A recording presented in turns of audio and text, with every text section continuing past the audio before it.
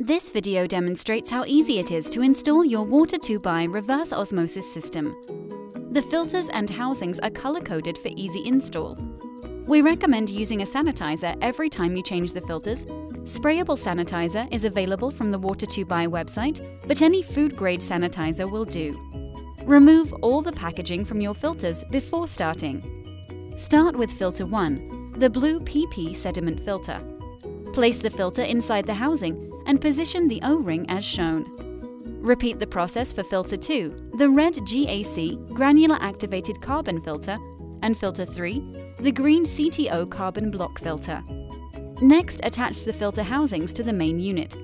Make sure to attach the housings in the correct order. Tighten with the tool provided. Make sure you don't over-tighten, as this will cause the O-rings to leak. The blue filter reduces particles. The red filter removes chemicals, particularly organic chemicals, and the green filter will eliminate any color, taste, or odor from your water. Next, attach the pink filter 4, the inline filter. Remove the cap from the end of the filter and connect the tubing to the filter. The yellow label filter 5 is the membrane. Remove the blue clip, disconnect the tubing, and unscrew the cap. Make sure the O-ring sits correctly in the cap.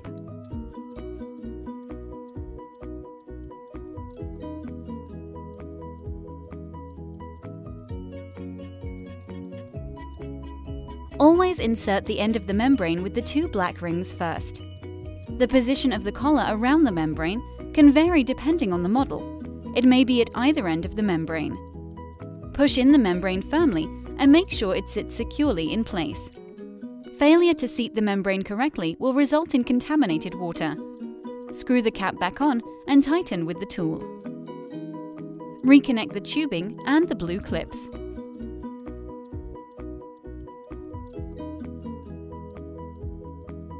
Turn off your mains water before installing your reverse osmosis system. Drill a 12 mm hole where you would like the tap to be positioned. Assemble the tap washers, chrome top, black plastic spacer, and then the black rubber spacer. Place the tap into the hole. Under your countertop, place the black plastic spacer, the metal washer, and then the black nut onto the tap stem and tighten. Place the clear rubber seal onto the tap stem.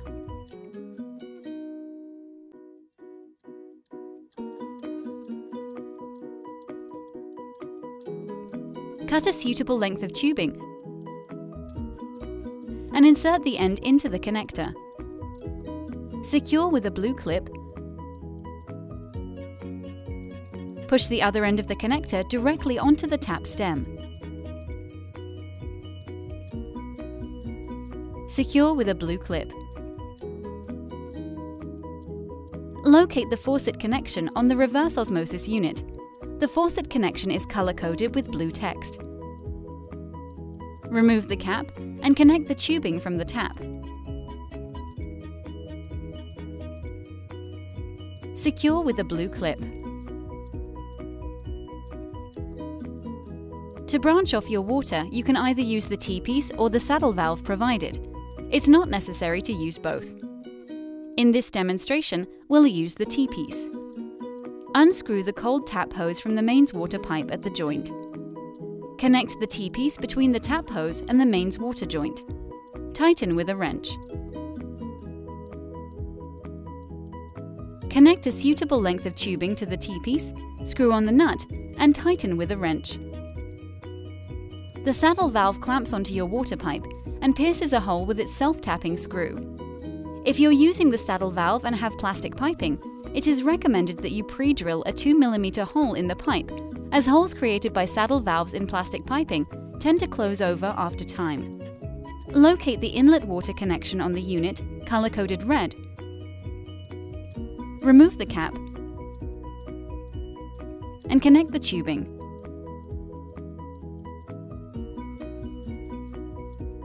Secure with a blue clip.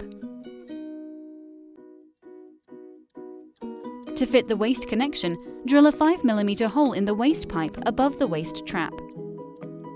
Place the seal sticker onto the pipe over the hole. Attach the waste clamp and tighten with the screwdriver. Make sure that the connection lines up with the drilled hole. Cut a suitable length of tubing.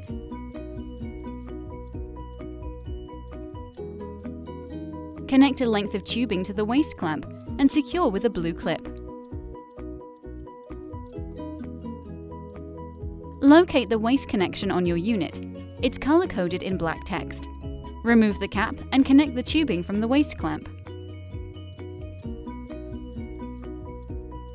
Secure with a blue clip.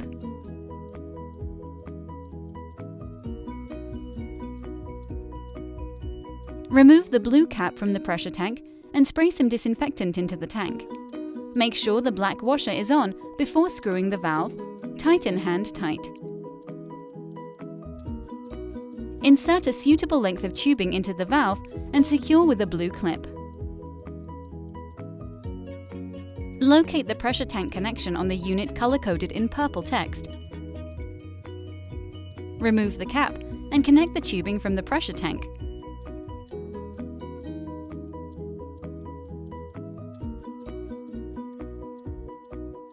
Secure with a blue clip.